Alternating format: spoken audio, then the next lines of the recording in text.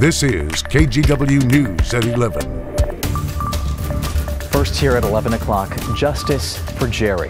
Family of an Idaho man killed in a hit-and-run crash in Clark County hopes the public can help track down the driver. Thank you for joining us here tonight. I'm Galen Etlin. Jerry Boland should have spent the day celebrating Father's Day with his 7 kids. Instead, he was remembered at a memorial service in Idaho. Our Mike Benner reports. It's super hard. It's super hard. It's a loss. Obviously, it's a loss. It's a great one. Lori Boland Embry will never get over the sudden death of Jerry Boland.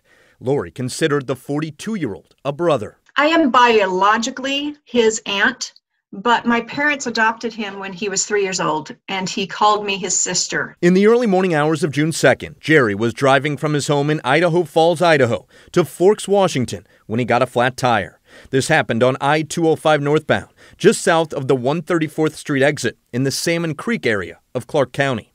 Authorities say Jerry was changing the tire on his 1998 Pontiac Bonneville, similar to this one, when he was badly hurt in a hit-and-run crash. The people who had came upon him said that he was conscious and speaking. Unfortunately, Jerry's injuries were too serious, and he died at the hospital. Lori recalls receiving the news hours later.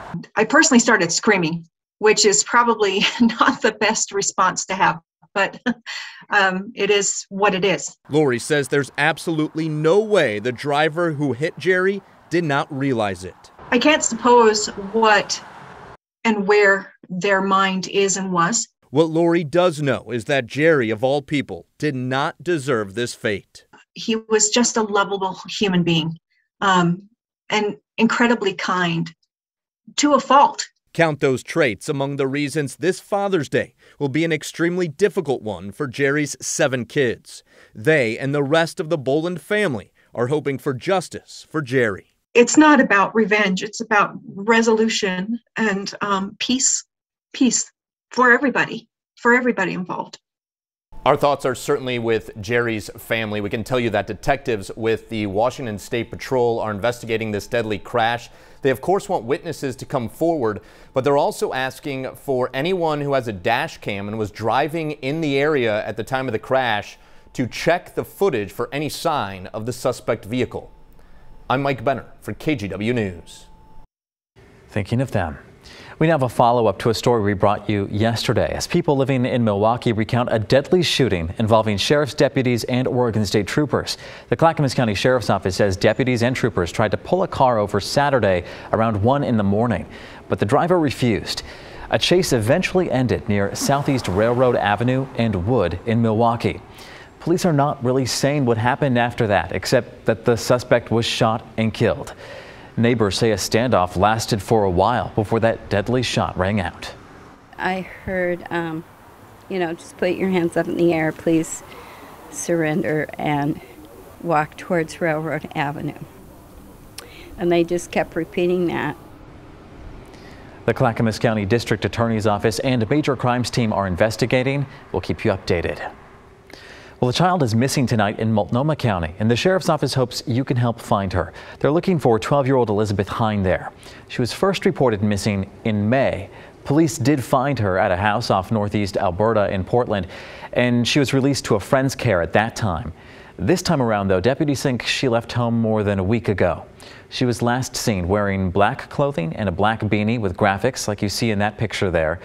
She's 5'6", 120 pounds, and has black hair. Anyone with information should contact the Multnomah County Sheriff's Office. And this one's a sad story here. In southern Oregon, a child is dead, lost while swimming near a dam in Little Butte Creek near Eagle Point. The Jackson County Fire District says it responded yesterday afternoon. 2 children were swimming near the dam when a 7-year-old disappeared. Crews began searching and later found the child downstream.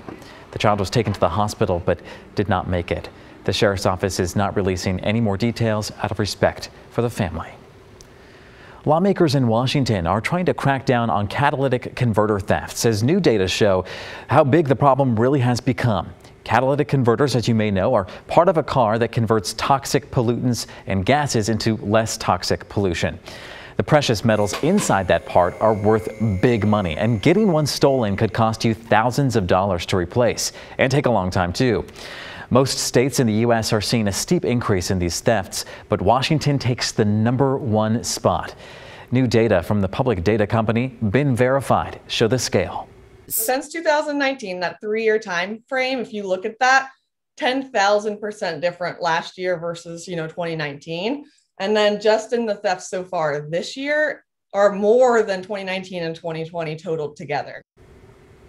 Now, during the last legislative session, Washington passed a bill requiring scrap metal buyers to have more documentation when buying catalytic converters, and that goes into effect July 1st. It also created a task force to investigate this problem, but some lawmakers want to see harsher punishments overall for the thieves. Well, many parents have waited for this vaccine update a long time. Oregon and Washington will begin distributing COVID shots for kids this week. The FDA and CDC both approved lower doses for kids, and the Western States Scientific Safety Review Work Group found the Pfizer 3-dose vaccine and Moderna 2-dose vaccines are both safe and effective for children as young as 6 months old. The group confirmed this today to the governors of both Oregon and Washington. Shots will be distributed to healthcare providers and be available for those kids between 6 months and 5 years old.